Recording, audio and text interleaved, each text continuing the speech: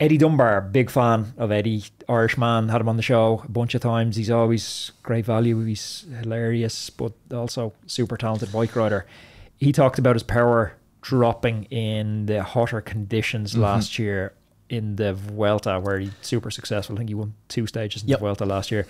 He used VEKTA in the run into this. He said it's a game changer. How were you able to model that power drop? Using core sensors, I assume? No, not at all. It was actually when we use the power prediction models for climb stages, so we are able to predict, like, for example, today it's going to be 400 watts for this climb based on the modeling that we have for the first part of the race. But with machine learning model, most of people say sometimes that this is a black box and it's kind of impossible to understand why there is this prediction and why it's higher or lower than in another case. But there are few techniques that are able to explain why a machine learning model is predicting this value. And so with this kind of approach, we are able to measure and explain, for example, in this kind of race conditions, you're going to save 10 watts or you're going to be 10 watts lower. And so that's how we kind of measure the impact of temperature elevation on his performance, to try to quantify it and determine the stages that were most optimal for him, but also to try to optimize training before the races. So trying to tell him, like, for example, after this value in temperature, you have a big drop. It's not linear, it's really personalized. We have lots of examples with riders, like, just temperature doesn't have any impact on them. Yeah. But like for some of them above 28 degrees, it's like a huge drop. And so it's trying to understand that so that they have a number on it and so they can adapt it. I can't exactly remember what stages Eddie won last year, but both of them were solo. Yeah. You have a huge pacing component to being solo. You had a pretty big role if you win in those stages last year. Yeah. And also in the, what is important is also the nutrition part, where we had a few predictions on, like, in terms of kilojoules he would expend for each stage. And so being able to model that and model, the rate of consumption of those kilojoules over the stages. So talk me through that. How does that one work? So it's a individualized kilojoule recommendation.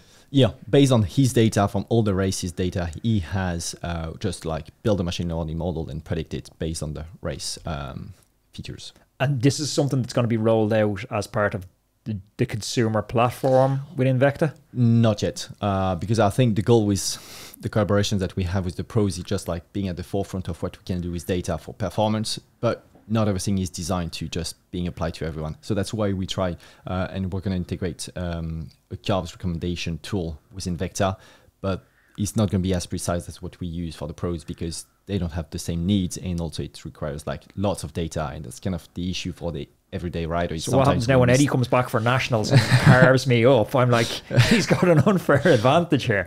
You're going to have to hook me up. I need my model. This is the same with equipment. Maybe you can buy equipment, but like data is becoming like an unfair advantage. And so that's why teams are kind of pushing for more data science within team.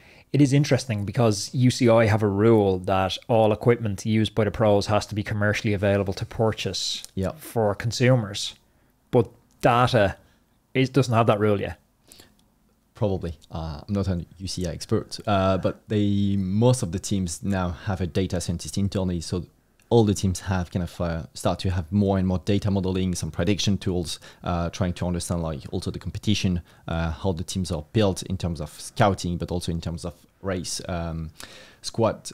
And so yeah, data is becoming like crucial. Yeah, I was talking to Astana's head coach, Vasilis, and he was saying behind the scenes, the clamour has been for data scientists. There's a huge rush to try and get the best data scientists into WorldTour teams now.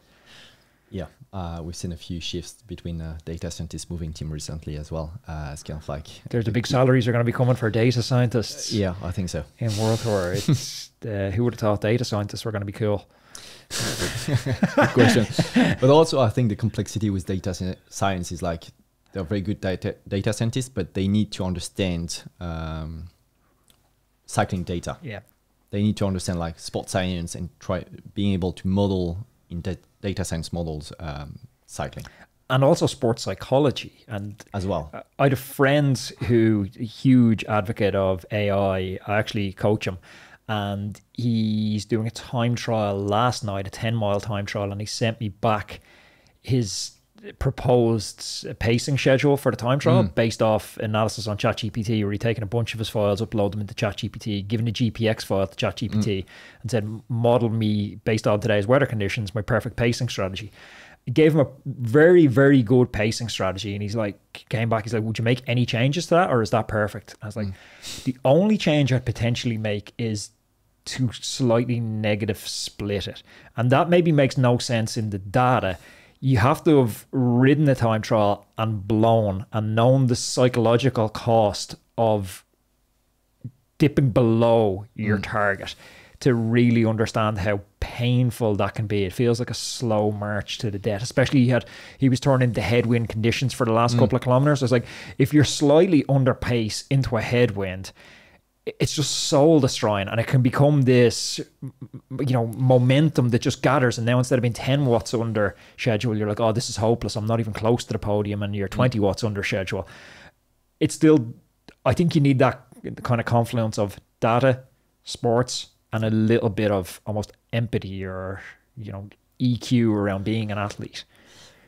Yeah, definitely. And I think it goes in the same direction as why we want to keep human coach at the center of the platform within VEKTA as well. Is like psychology and performance is so huge, and motivation part as well, that it's important to have this kind of what human can bring that AI is never going to. Athletes are emotional roller coaster. Exactly. I'm picturing me sitting on the side of the road, because I've sent these voice messages to coaches over the years where, like, I can't do the intervals. I just can't hit the numbers. But now I'm confiding in a ChatGPT model on the side of the road. I'm telling VEKTA. I'm sitting in the shower wearing my full kit, sending VEKTA a voice message, going, I just couldn't hit the numbers.